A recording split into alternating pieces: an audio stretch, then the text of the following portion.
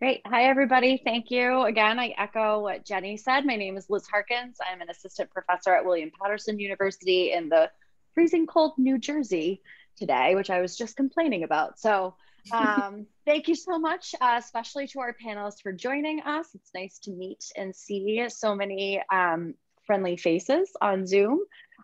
Today we're going to talk about navigating dual roles as mothers and professionals. I'll ask that our audience members feel free to either raise your hand or you can put your questions or comments directly in the chat. I will monitor the chat and try to navigate that for our panelists so you don't have to worry about that. We'll also, as far as the panel goes, we'll go in the same order every time just to keep things kind of flowing so you know when to mute or unmute. Maybe curb your cat, Ruth, to know when to predict that. Or actually, the cat will probably predict exactly when to yelp, right? As soon as you unmute. Thank you again for joining us. And without further ado, I'm going to ask our panelists to introduce themselves and share whatever you feel comfortable about your family and your current or past professional goals. As I said, we'll go in the same order. So I'll just take it right from the flyer. We'll go Sarah, Ruth, Sholanda, and then Allison. I'll throw it over to Sarah. Okay, thank you. My name is Sarah Cox. I am the mother of two children, Logan and Kaylee. Logan is now 11. He was diagnosed with autism spectrum disorder when he was almost 4. It was a relatively long process, but it happened. So it has been a while. I was a general education teacher for several years. I also worked in higher education for a while. I did some academic advising and fellowship advising and some other things while I tried to figure out what I wanted to do with my life. After my son's diagnosis, I decided to go back to grad school to pursue a doctorate, specifically trying to figure out how to teach mathematics to students with autism, particularly things that we expect students to do in terms of communicating about their mathematical thinking and their reasoning. So that is kind of my research area. And I am currently an assistant professor at Eastern Michigan University. All right. My name is Ruth Ayers. I guess my family role with special education goes all the way back to my sister. I have a younger sister. I'm 51, so that means she's 47, and she has severe intellectual disabilities and is nonverbal.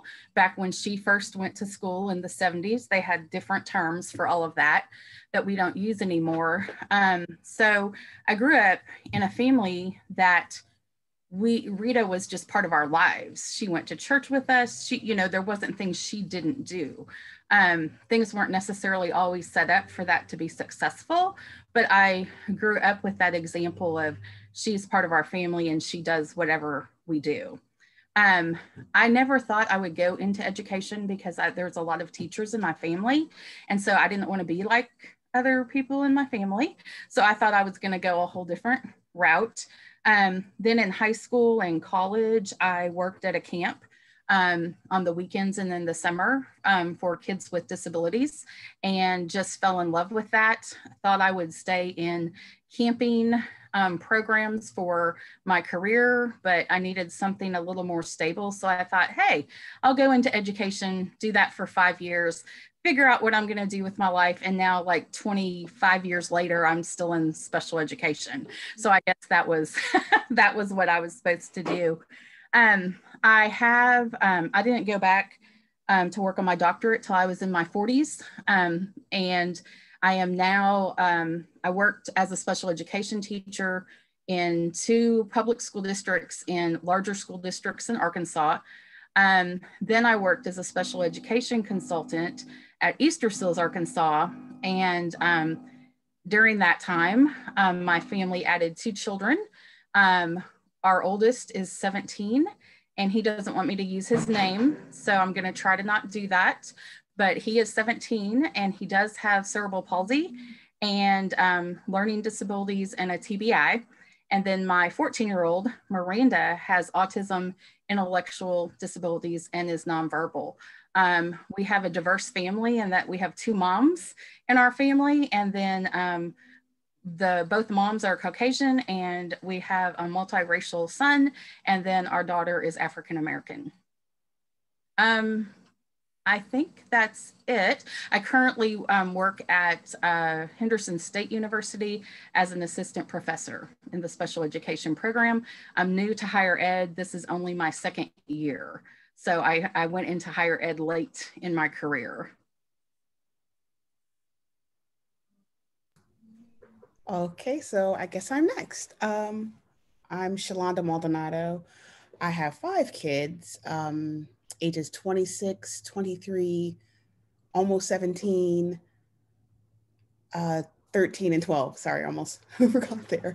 The almost 17 is on the autism spectrum, and my son Alex, who's the youngest, who's 12, is also on the autism spectrum. They're on different ends of the spectrum, so I get 2 different kind of 2 flavors in one. I have been in education. I have been a teaching assistant for about 3 years before my youngest 3 children were born. And I love that. It was high school. I love doing high school, working with the kids. I mean, teaching them skills that they never thought that they would get. And then we moved to the South in North Carolina, because I'm from New Jersey originally. Yay. So we moved here and we settled, got roots here. And then we had Alex. And his diagnosis came when he was 2. His formal diagnosis came at 2. I knew something was different at like a year and a half. But we got his formal diagnosis at 2.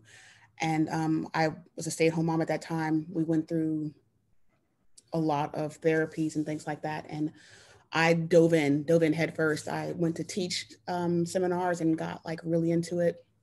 And one day his speech language pathologist just said to me, you know, you're really good at this. You should teach. And I said, I've always wanted to be a teacher. And I went back, got my degree in special education, a bachelor's degree, and I never looked back. I love doing what I do. I started off as a resource, and now I'm like self-contained, and that's where I live. I live in self-contained. I love self-contained. They're so interesting. There's so much to learn from them. There's so many things that you don't expect, but you know, they're like little bonus things that you get from them. I've been doing that for about 3 years at Queens Grant Community School in Mint Hill here in North Carolina. It's a great little school. I have a tiny class. I love it. I've only got 4 kids. And I have time to kind of like do everything. And 3 of them are on the autism spectrum. So I live autism at work, come home and live it some more. I've done this collectively about 10 years, and I don't see me going anywhere else. I literally just can't see myself doing anything else. I'm currently trying to decide what to get a master's degree in. I'm just up in the air, but I just know I want to get another degree. But that's pretty much it for me. Okay. Great. I'm Allison Tant, and I have no professional background in teaching, zero, zilch, nada.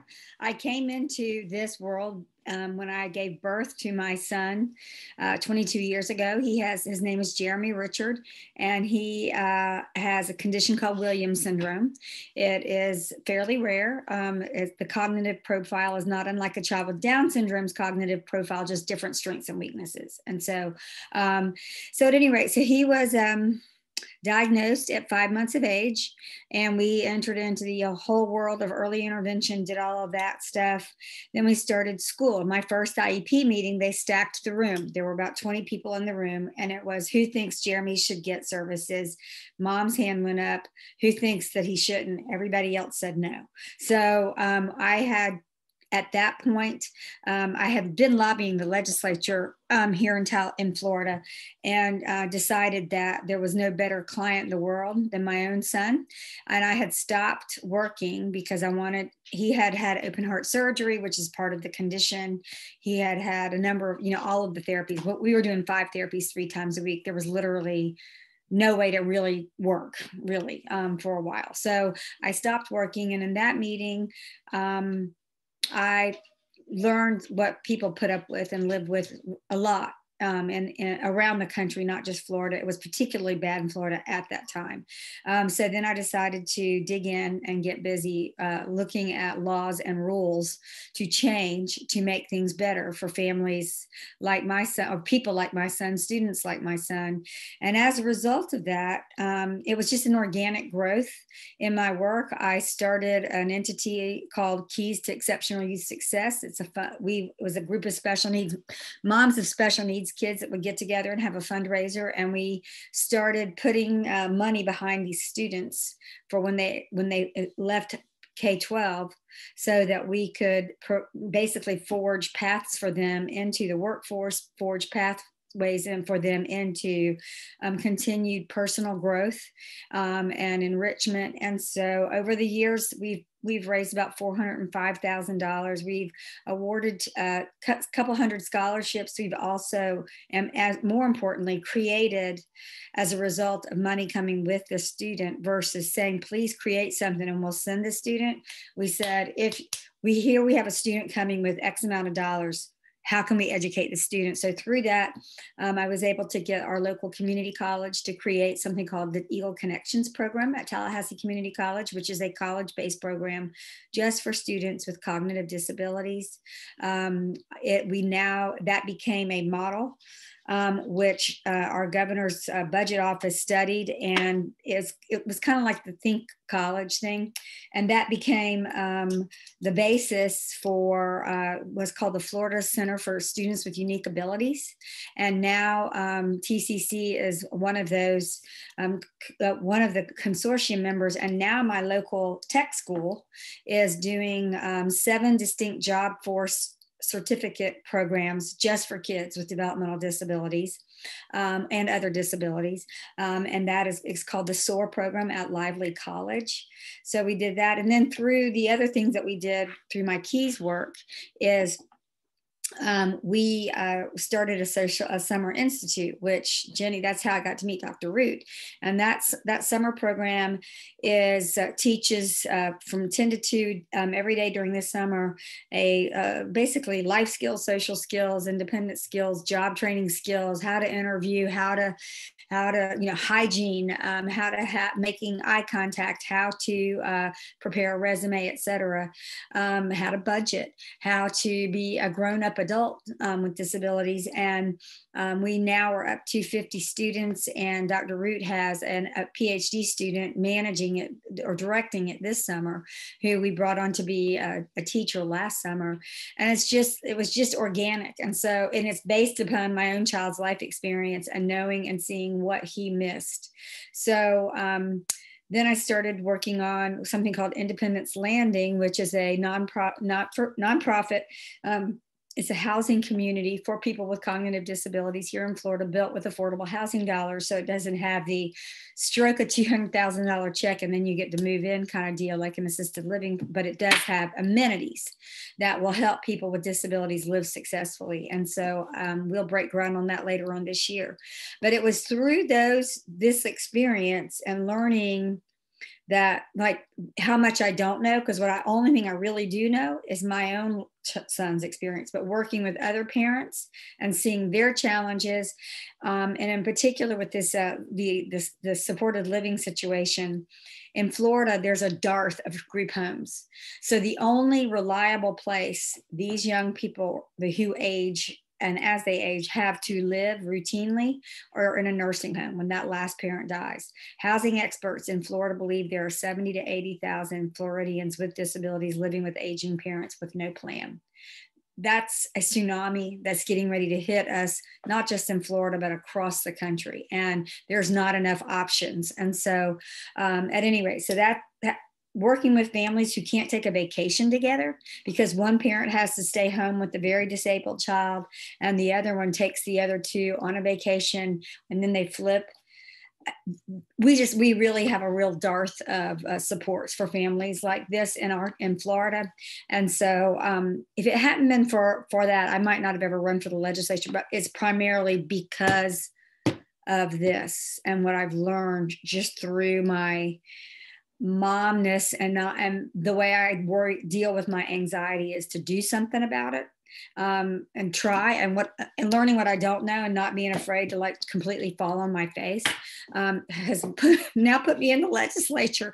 And I have a couple of bills being actually ready for the floor that just go directly to the two of the more simple issues that can be addressed without costing the state a whole lot of money, because everybody's crying, COVID, poor mouth COVID, no budget, that I'm being able to get done because of my life walk. And so it's interesting to me to learn from you what it's like to be a teacher and a mother of a child or children with disabilities. And I do have 3 kids. I have Jeremy's brother has a twin brother who's 22 as well, and does not have a disability other than the occasional attitude issues, and then has got a younger sister who who's 17. So I have 22, and 17, and threading that needle between the needs of all of my kids, as you all well know, is really hard. But whatever, it just is what it is. So I'm looking forward to learning from you all what you're doing. Thanks for having me. Yeah, thank you. Great. We have a nice array of perspectives, it sounds like.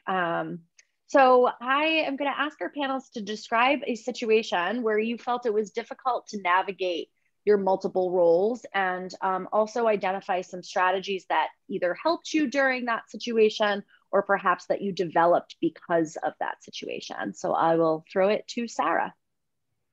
Okay.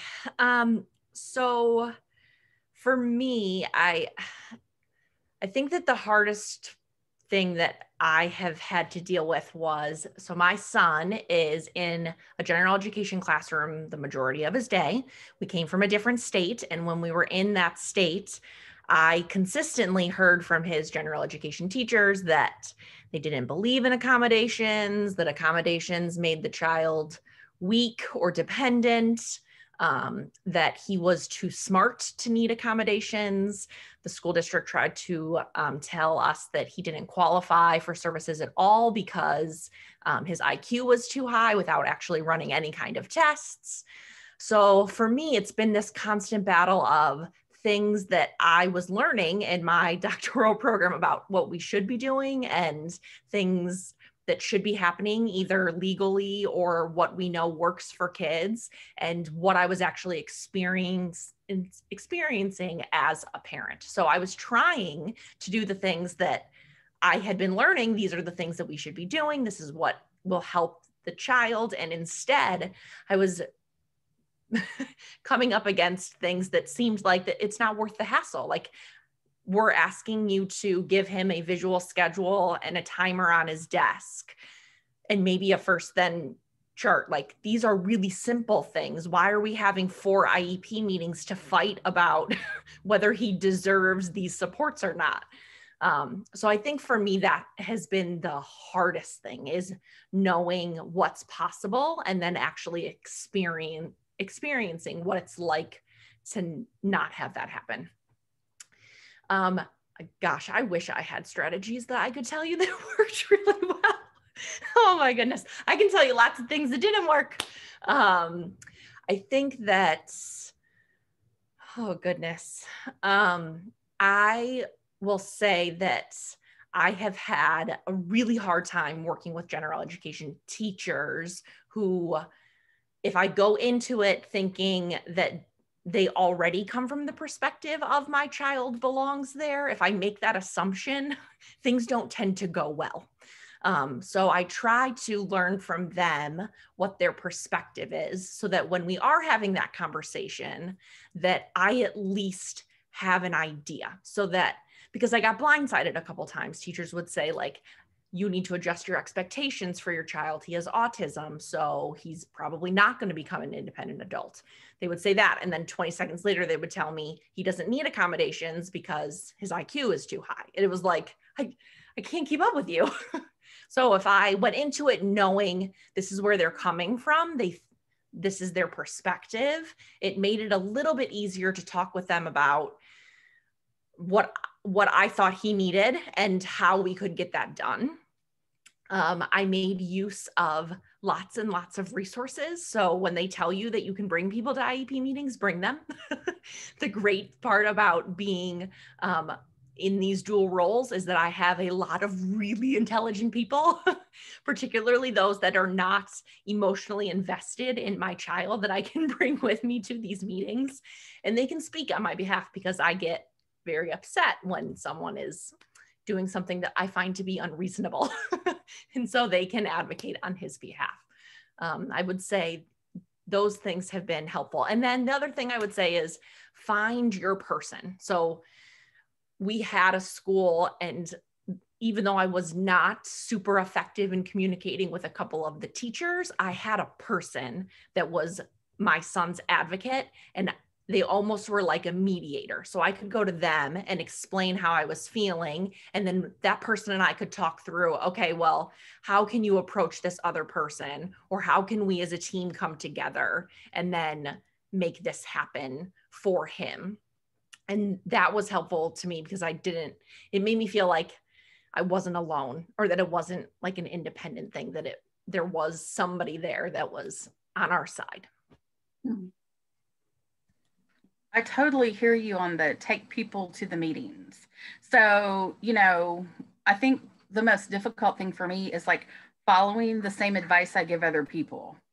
Like all the advice, like when I do consultant work or a parent calls me and they want support, or, you know, I give them strategies, it's like, it would be really smart of me to take my own advice.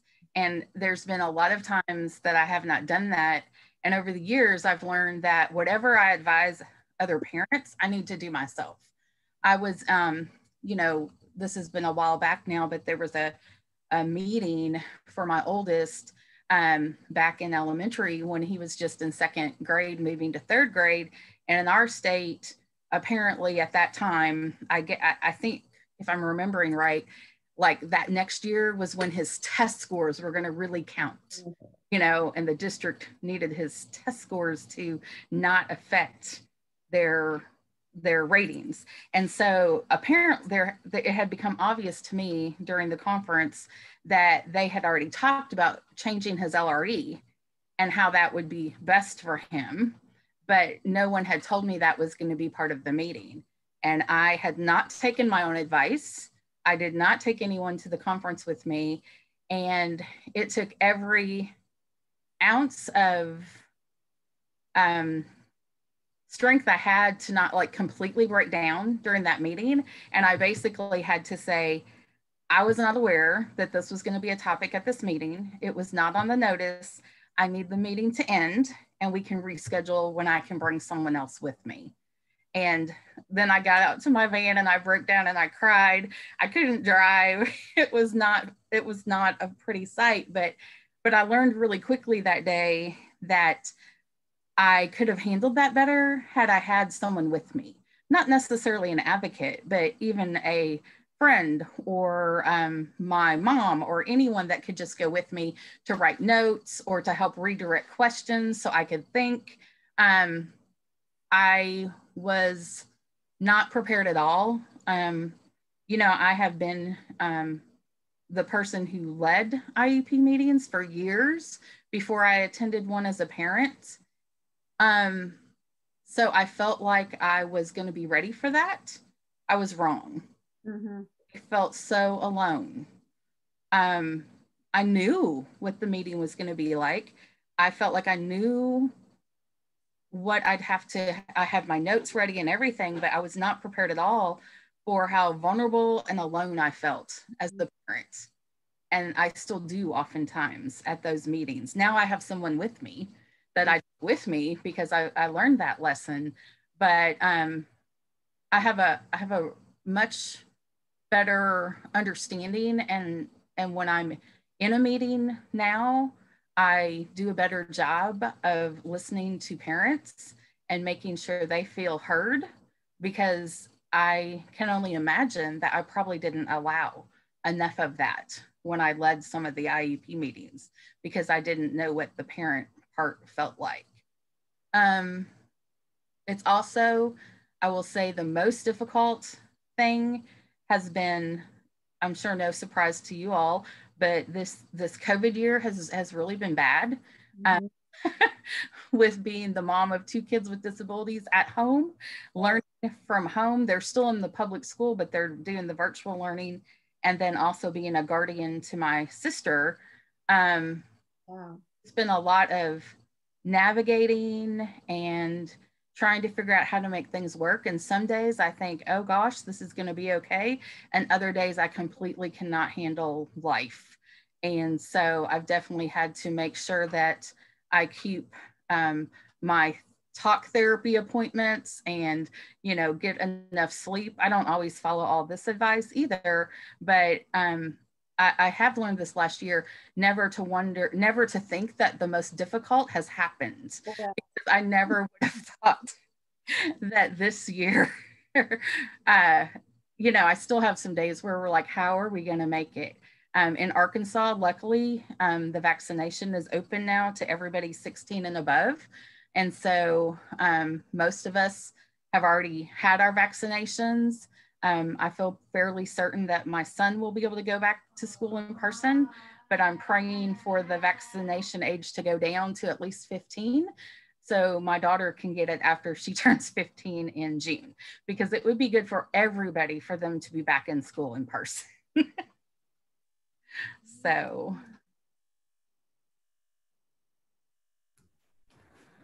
Okay, most difficult thing.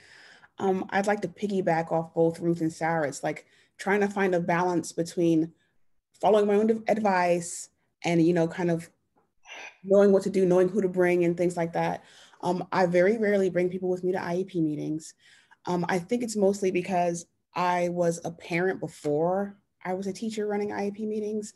So I kind of know what to expect. And then as I became a teacher and I started to, you know all the tricks of the trade. So now I feel like I'm fully prepared to go to these meetings when I go in. I know what I'm asking for. I know what I'm looking for. I know what the program should look like. I know what my son should be doing. And my daughter's in general education while my son's in self-contained. She actually goes to a performing arts school and she has very few accommodations. But even though I have to make sure that her accommodations are followed, she's in high school. A lot of the times that stuff goes by the wayside in high school, let me tell you. So I have to make sure that she advocates for herself, which is the most difficult part for her because socially she's just very introverted. She does not like to speak up. So mom has to be the person in the back saying, speak up. But the most difficult thing for me is trying to find balance. Just like Ruth, I was a caregiver. I was a caregiver for my mom. She had multiple strokes and was in a nursing home. And then I have my 2 children with special needs, and then I have my other children and my husband, so and then my job, and all those children at school are my children. And I'm trying to like balance all those things. You got all these balls in the air and you're just like, some days I'm like, I'm rocking it. Yeah, got it all. And then other days I'm like, oh God, no, what is happening? And COVID happened, my mom passed away, and I've just been like, I'm so sorry. Crazy. But I mean, I'm in a good school. I'm with good admin. I'm full support for everything I do. It's great. I mean, not to sound like a commercial, but it's real. When you're a teacher and you find a place where you're supported and you're valued, it makes a lot of things fall into place. I was a stay-at-home mom when Alex first got diagnosed, and it was easy doing all these appointments and all that stuff like that. And then when I got my degree, and I was like, well, time to go back to work, because he was going to school. And I went back to work. Trying to balance that was crazy. They were used to me being at home. So if anything happened with him during the day, I would just go get him, or I would go there, calm him down. You can't leave school and do that. So it's very hard trying to figure out, like, he doesn't sleep very well. If he's, having a hard day, and it's just like, he's got to push on through now. And in the beginning, he did not like pushing through. He would have meltdowns, and I would just get phone calls. And then my other kids are, having a hard time. And then it's like, my husband's like, I don't know what to do. And I'm like, I can't leave. And it's so many things. And at one point I was just like, maybe I should just stop working. Yeah. And then it was just like, no, you're gonna persevere. You're gonna fight through this, and you're gonna get it. And then I ended up landing at the school I'm at currently, because the other schools I was at did not support. the school I'm at currently, they're all about family, like, oh, take care of your business. Oh, wow. It's such a breath of fresh air to have that freedom to care for your family, care for my mom when I had to, care for my son when I needed to. And it's still, I still feel like I'm juggling like 1,000 balls and I don't want to drop any. But the piece of advice I would give is sometimes you're going to drop a ball and you're just going to have to learn to live with that. You're like, well, some balls are glass, some balls are rubber. Make sure you don't drop the glass balls. Let that rubber ball bounce, just, oops, I'll pick it up again, and keep going. And my family to me are the glass balls. So I keep them in the air. Everything else, other responsibilities are rubber. I'm like, oh, there's always, there's always tomorrow. Right. So that's how I deal with those hard parts. So for me, I've had now, my son's finished with school. I've had now 20 years of IEP meetings, and I'll never get over that first one, ever, as long as I live. The way I felt ambushed, the way I felt insignificant in making a decision in my own child's life, the way I felt overridden, ignored, my questions and my concerns ignored. That is something I don't want any mother, or, that is something I'll never. And so to this day, I can talk about that moment and just, I can get very emotional about it. I will say that it wasn't until I talked to actually a principal of a middle school who ended up running for school superintendent here later. But it wasn't until I had an insider or someone teach me what I needed to know, that as a parent, that helped me. And I agree with you, Ruth, about don't go to these meetings alone. I didn't even know what I didn't know in my first IEP meeting. And I will say that when it was, we're not going to do anything for Jeremy kind of thing, I thought, what happens to a mom with a kid way more disabled than mine? What happens to a mom who maybe has a language barrier? What happens to a mom who doesn't have a supportive husband or or has maybe 2 or 3 jobs, and an IEP meeting is the last thing on her agenda to try to work into her day? All I could think about were people who didn't have the ability to really know what was happening to them. And I thought all I could think about is, if I'm feeling ambushed, what must those mothers feel like? And so that has been something that has kind of spurred me into everything that I've done, really, frankly, ever since then, is not wanting anybody else to feel like that. It was really, and part, maybe it was my own little ego, my own having been, someone who dealt with top people in corporate firms across the country and what have you, that I thought, well, I can manage this. But I will tell you that no matter what your accomplishment is in life or not, but whatever it is, you can be, like some massive, rocket scientist. When it comes to your kids, you turn into like crazy mom that fast. And so, you lose your composure, you lose your patience, you lose your, all of it. But I will also say, in relation to COVID, 2 things with COVID. One is very personal. Another is kind of on this professional front, and Jenny can attest to this. So last year, the summer program that I do, we were in our 4th year last year. I had to fight VR to get it done. And then COVID hit. And then we were like, we've got to turn this thing on a dime to be virtual. And just putting the brakes on and turning everything virtual was probably the single most challenging intellectual thing I maybe have ever done. It was, and so my hat is off to teachers who've somehow navigated both that last 9 weeks of school last year when schools were closed, as well as dealing with virtual and live. Like in Florida, we do both. The teachers teaching virtually as well as in the classroom. And I can't imagine what we're putting our teaching profession through with that. So that was an intensive effort last year. But also during COVID, on a personal note, my son, who turned 22, so first of all, we were winding down everything that he knew, right up until he was 22. He's graduating in May. COVID hit in March. I was thinking this is going to be like, for him, extended spring break time. But it was a whammy. The social isolation for him really put us in a near crisis kind of situation. He went several nights where he roamed the house and took apart furniture, doorknobs, drawer pulls. This is a kid with fine motor skill issues, y'all. I mean, I came downstairs and the house was upside down. And I said to him, what in the world's going on, Jeremy? And he said, I just want everything to give. Now you've got to put it all back together. And I know that was his way of expressing, making it tangible for him. You're going to put everything back together. We went through this night after night for several nights, to the point where I finally started sleeping in his room, and he literally moved every 3 seconds. I timed it. The kid was restless. He was up, he was down, he was talking, he was moving. It was and I didn't know how to make any of this decipherable to him. He also started leaving our house and going to neighbors' homes without me knowing. And that had never happened before. And, so I went into a flip out mode, but I was mostly like, how do I, as a non-mental health professional, decipher this? How do I take what he's showing me and help understand, and then turn it around to help him understand? We really went through. We ended up having we're on medication now, but it was I didn't know if this is a new normal. 22, that's oftentimes a new diagnosis can hit for a young man.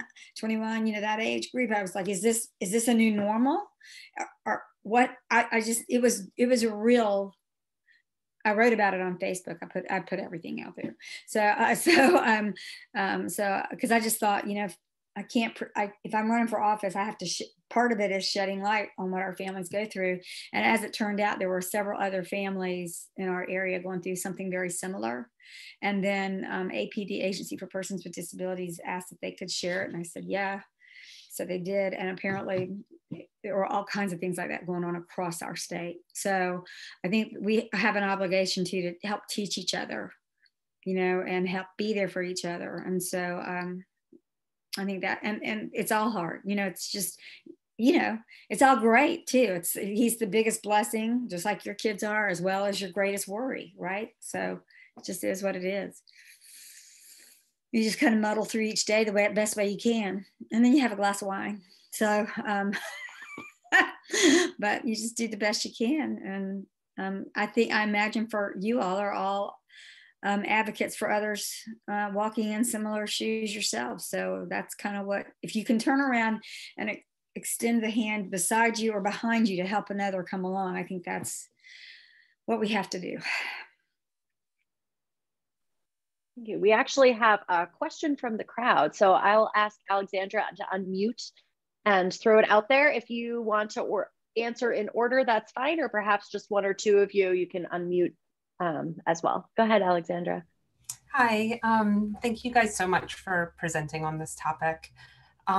So I have two children that have recently received diagnosis, and so I'm a special ed teacher and special ed faculty at UMass, and I really struggle, and I've been struggling a lot with the balance between my sort of obligation to teach others, wanting to share my experiences with my students and other people, and then this sort of worry that I have that I'm going to disclose my child's experiences and sort of violate their ability to share their experiences with people themselves. And I was wondering if that's something that you all have struggled with, and sort of where you guys have come, where you've landed on sharing your experiences versus your children's. Can I answer that? Because I have two children on two different ends of the spectrum, Avery, who's more aware of everything, I tend to ask her, now that she is aware. I don't share her things, but Alex, I use him as a tool all the time, especially when I get a new parent to the classroom and they're afraid and their kid's just been, sent to my room. I'm like, hey, look, I have a child just like this. I went through similar things. He was in gen ed for 2 years, even though I didn't want them to, but I wasn't a teacher yet and they didn't really listen to me. That's a whole nother story, but it's a whole nother story. But I actually just went along with them and let him go in there, and he showed them that they were wrong. So, you know, you just have to be able to, like, I can use those kind of anecdotes with them. No problem. Alex doesn't mind. He doesn't care at all. As long as he has noodles and pizza, he doesn't care what happens. But with Avery, I have to be more gentle because she may run into these people and she may care. And, you know, she's very, very self-conscious. So I don't, I asked her if I could talk about her. She thinks that you don't run in her circle, so I can say her name here. So. Well, for me, I mean, my oldest, he pretty much, when he was 12, 13, he started telling me he didn't want me to talk about him, you know, and that's why I can't use his name today. And so I know what stories that it's okay to say about, and I have to share them more from my experience rather than saying specific things about him. I mess up sometimes, and you know, he doesn't appreciate that. So I try to ask him. I try to be aware of that. I shared a lot when he was younger, but now I'm doing my best to respect what he, you know, that he doesn't want me to share a lot. Miranda, on the other hand, loves the sound of her name. So the more I say Miranda over and over and over, or put it in a song or put it in sentences, she loves hearing her name, and she loves being like getting attention. If I'm talking about other things, she wants me to talk about her. Actually, you might even hear her in the background because she heard me say her name. And so so I just have the two different experiences also, of one child I can share more about and one I have to be really careful.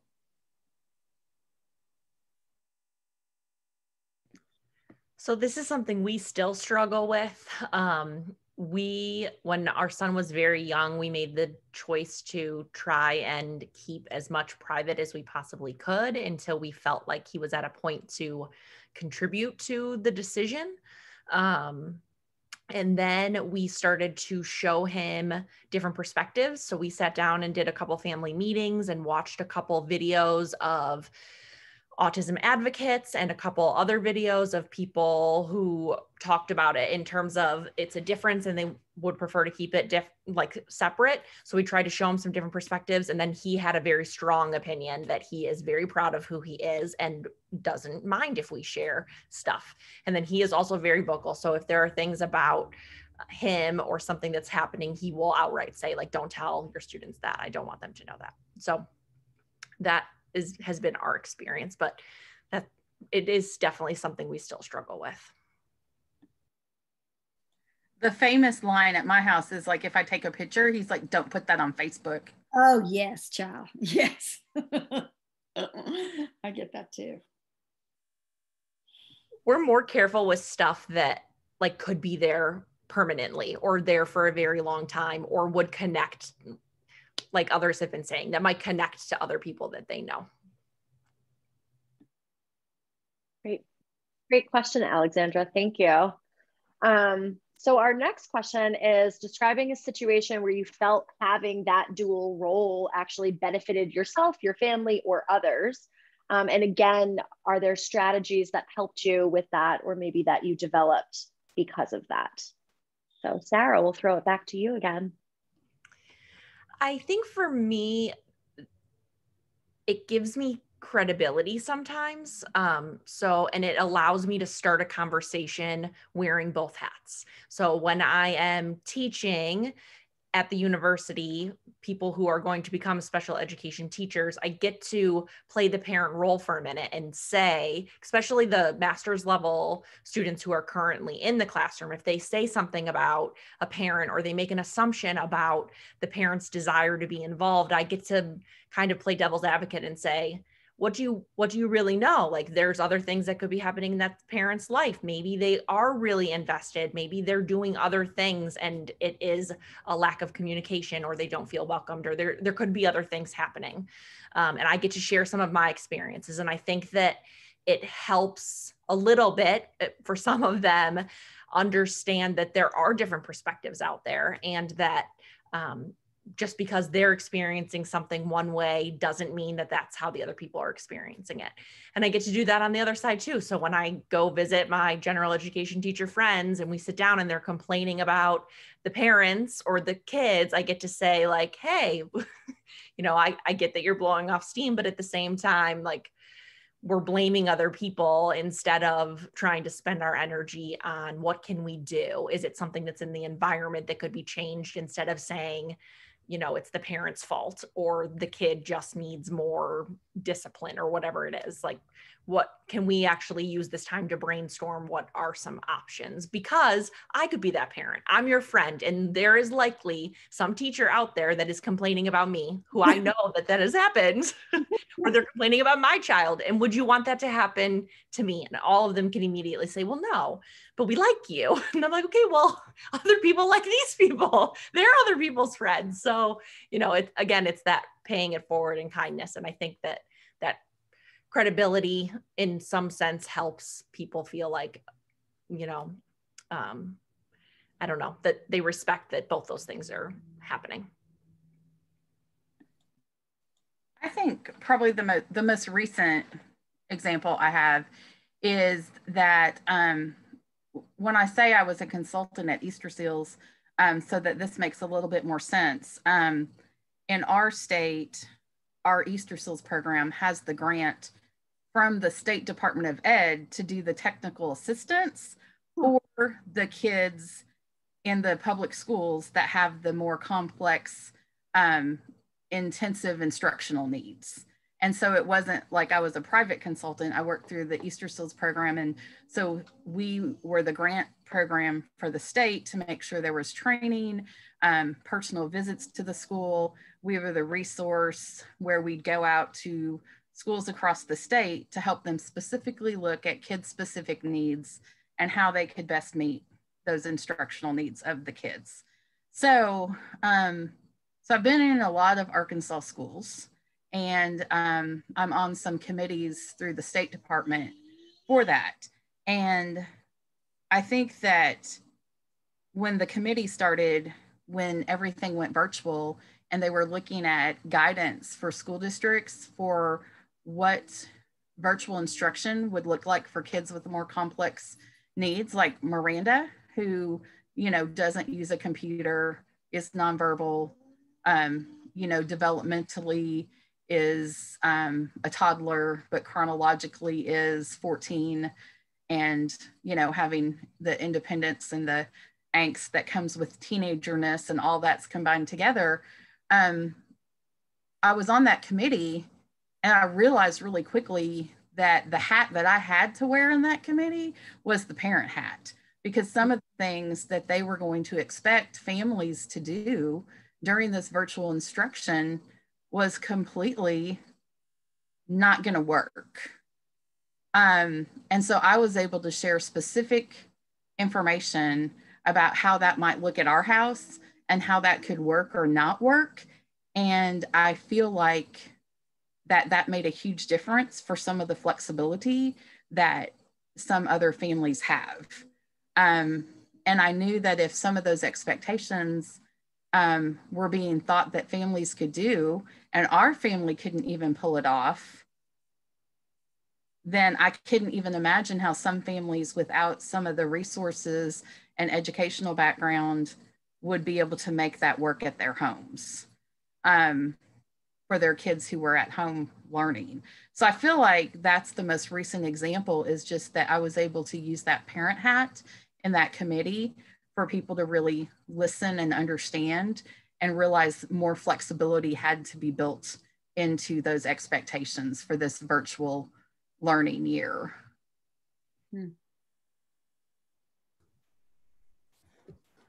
going to piggyback off Ruth again, that the flexibility for the virtual learning is super important. As for me with my own kids, I have another child who has some learning disabilities, and her learning from home, my gosh, I was like, you're going to send me to an early grave. And then do it for Alex, it was just very bad. And then I had to go and teach from school, and my husband was left here alone to do his job And also make sure our children are doing their jobs. So that's very difficult. So I kind of advocate on the side of my parents, like, hey, if this kid didn't show up to morning meeting, I mean, sometimes, parents gotta pick and choose, like, and our school's rules are pretty parent oriented, parent centered. Whereas like if they come to at least one or two things, they can be counted as present, because it's very difficult in this new Corona age to educate a child and to educate a child at home, and going back and forth between school and home. And if you know anything about autism, change is not their friend. They don't love it. So my son going to school every day, then coming home and doing this, and then, oh, there was somebody who got tested positive. So, oh, no, you're back home, Alex. And he's just like, I'm through with all of this. So trying to keep him together and on stuff like that, that kind of it's very, very difficult. I mean, I've been trying to make sure that I've gone through a lot of programs. I've been to a lot of meetings. I've been to a lot of trainings. So I try to make sure that my parents are educated. They know programs available in our area. They know, what what's available to them legally, where they can go. Because a lot of parents don't even know where to go for early intervention. correct. Don't even know where to go. Right. So I have literally a binder that I have at my desk. So if I have a meeting, like any kind of meeting with a parent, I can pull that bad boy out and just flick, flick, flick. Oh, you need Easter seals? Oh, here's their number. Oh, you need Carlton Watkins Center? This is the number you call if you want to get something. Oh, and this is Teach, and you ask for Ruth. And I have all that set out. So if I have a parent who has any questions about anything, I make sure I make that kind of information available, because it's not like widely known to parents. It's really not. And it's a shame. Me as a parent, there's still some things I don't know. Right. I have to, use my professional connections to kind of like find out, like, hey, how can I do this for my son or my daughter? How can I get this, and then I'm writing it down, like, I'm going to put this in the book because, some other mom or dad might need this. And it's just the hoops you have to jump through as a parent with a child with special needs. It's just draining. And then it's like, and you have to have your regular life on top of that. It's just, right. So I try to be that person who can alleviate that, to take that away from them as much as I possibly can. That's how I use my duality. That's the subject of two of my bills, by the way, in the legislature, is exactly that, because parents we don't know where to start. So that's why, and they're both ready for the House floor. So that's why I got to get it done. So, and I got in a great place in the Senate too. So not half of the anxiety is not knowing what you don't know, and knowing that you don't know what you don't know. So for me, that was I totally agree with that. Totally. So we have about 5 minutes left, and we have one more question from the crowd, so which I think we can squeeze in if our panelists are okay with it. So Tal, I'll throw it to you. Sure, thanks. So I'm Tal, and I'm an associate professor at California State University in Chico in special education. And I really first want to thank you for sharing all your stories, because I want to acknowledge that I am a man in the field, so things come across differently for me and also to me in the field and working with schools. But also have my own voice and my own stories as a husband and a parent for those with disabilities. But from your perspective, what advice would you want to give for people that want to become teachers or in the credential programs for both general ed and special education? And what would you like me to pass on to my students? I'm going to start with that, because I'm going to say it from my perspective, and that is that you're literally changing people's lives. The trajectory of my son's life was changed completely by his education, and particularly in his transition years of education. And I also think it's fundamentally important to have male teachers, because so many of our students with disabilities are male. And so I think that is something that is badly needed in the profession. And that's the full limit of what I can tell you. So I'm gonna let everybody else take the real time. So I would tell them to make sure that they have lots of patience and an open mind, because like we've all been saying, You don't know what's happening. I have a sign on one of my drawers at school that says, "Be kind. You don't know what's going on with someone else." You never know what someone is facing. You never know what someone is dealing with. So always remember to just kind of like treat it like you would treat your mom. You know, how do you want someone to treat your mom? You want someone to love your mom and be sweet to your mom, right? So kind of do that, you know? Totally. Adding to that, I would say to ask your students to do their best not to judge the families. I think more than any other, I could be wrong, but I feel like the parents of kids with special needs get judged. Yeah. I feel like I have been judged for different decisions or things that I've done or not done, even though I did what my mom instinct said was best. And for the most part, it's worked out. And I'm glad I made those decisions. But I do think often school teachers or the teachers and the school staff approach things in a way where the family might not feel heard or respected for various reasons. And so I think that if those up and coming teachers remember that they need to look at each of those families and students and treat the students like they would want their own kids to be treated and respected, and work together in collaboration as a team. And I think that's really important. But I have been surprised at how many times I have felt judged as a parent, that I don't think I would get the same judgment if my kids didn't have disabilities. I don't know the difference because both my kids have disabilities. I don't have a child without a disability, so I can't compare those two. Yeah, I think everything that everybody has said is very important. The only thing I would add is understand the why. Like, as they are learning from you about what makes a good teacher, understand why your instructors are telling you to do that, so that when you go out into the field, you can have passion behind it and knowledge, and you can stick to your gumptions. And even if other people are not doing it, you know why. You know why it's important. You continue to do it, and you can educate others. Great, thank you. So we're out of time, and I think this happens every time. Megan and Jenny can back me up. We always run out of time, and the conversation is always really rich. So I appreciate all of you coming. Special appreciation for our 4 panelists for taking the time to share their stories this afternoon. I just want to do a plug for our next webinar, and I wrote it down so I would get it right. It's on May 7th, and we will be focusing on Black and Brown families and their needs as they navigate special education. So please join us on the 7th, and we will hopefully see you all then. And thank you again for coming.